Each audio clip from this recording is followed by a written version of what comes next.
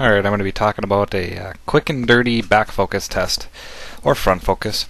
Back focus and front focus is when you take a picture and you focus on someone's eyes and you notice that their ears are the sharpest part of the picture and you can never quite get their eyes quite as sharp as you want, or your pictures are always a little bit soft and you notice that the object in focus is always a little bit either in front of where the subject was or behind the subject.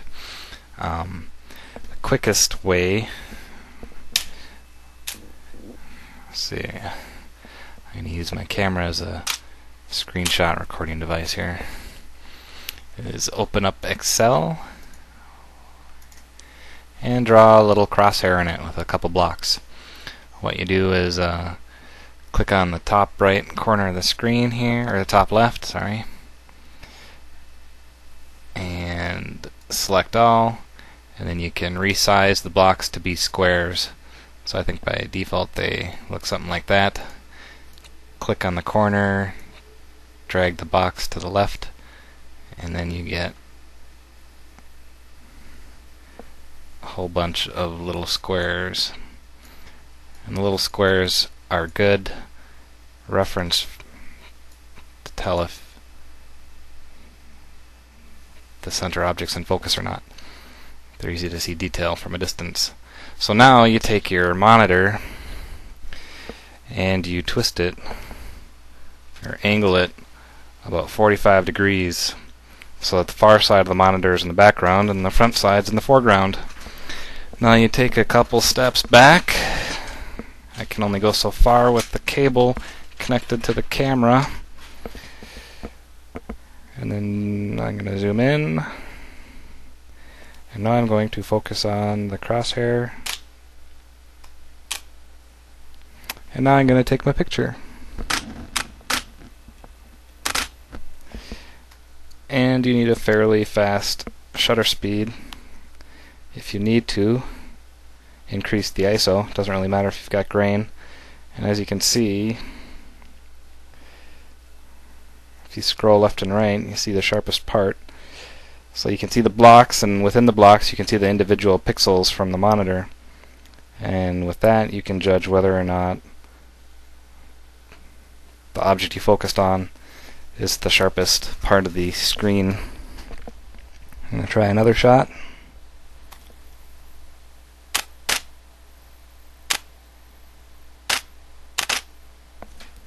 I'm going to zoom in.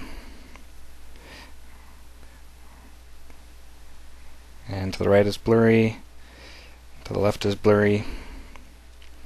If anything, I'd say there's a very slight back focus.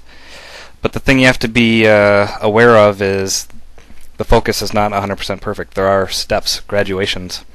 If you set the camera for continuous focus and you hold the focus down, I can't demonstrate it in this live view mode, and so you're doing continuous focus, you hold the focus, or you hold the shutter halfway down so it's continuously focusing, and walk towards and away from your target. You'll notice that the camera only focuses about every couple inches that you move, which means you've got at least that much margin of error in your front of back focus. So you really should take a whole bunch of shots of your target at slightly different distances to kind of get your average, and then from your average you can adjust your front focus or back focus. And the D300 lets you do that in software. All the other Nikons, at least the D70 and probably the D80 and everything else, has a little hex screw that's back near the center that is a oval shape that's off center, so that as you turn it, it moves the mirror just a little bit. I'm not sure if it moves the mirror, but it moves something just a little bit, so that yeah, it moves the mirror to the focus sensor just a little bit, so that you can adjust your front to back focus. But like I said, it's very close to the sensor, and so it's a little dangerous, because if you touch the sensor with your Allen wrench or hex wrench, you can scratch it pretty easily.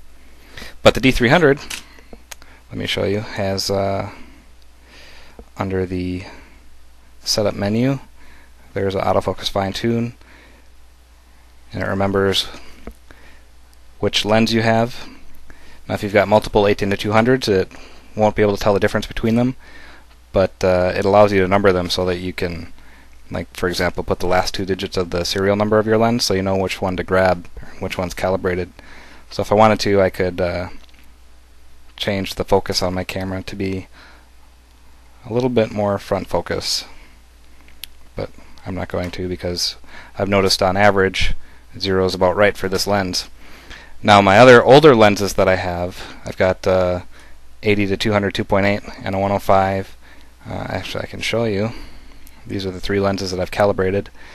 The older ones that are non-AFS at a distance have some pretty long focus steps from step to step, and sometimes the camera, if you're like right in the middle, it'll hunt back and forth, and especially at the 1.8 and 2.8, the object that's in focus can be 2 inches ahead or 2 inches behind, and it depends on where you're standing. So if you're doing your front focus, back focus testing with one of those older lenses that's non-AFS, I suggest at least taking like 10 pictures at varying differences or distances, and find the one that is the average.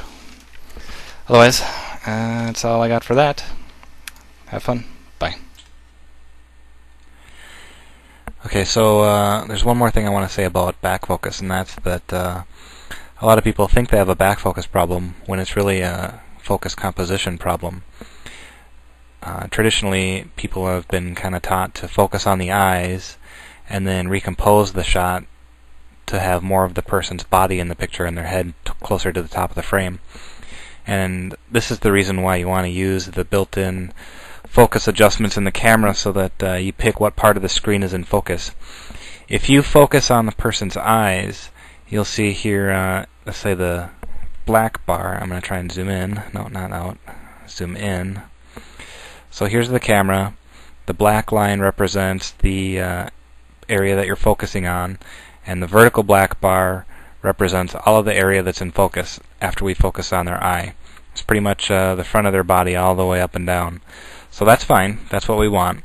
Except now when you recompose and you're holding the shutter halfway down, you're moving the focus point down to here. We follow the red line because the focus point arcs down like a circle because it's a fixed distance while you're holding the shutter halfway down. And now look at your focus plane. Their feet are behind the focus and their head is in front of the focus plane. So now when you look at their head, their ear is going to be the most sharp part of the picture, and their chest will be also in focus, but their eyes will not, and neither will their legs. And that's why you want to point the camera towards their torso to begin with, and use the selector inside the camera to focus on the eyes. So you compose the shot the way you want it to be when you're ready to take the picture, and use the focus selector built into the camera and scroll it up to the top of the screen, and then take your picture.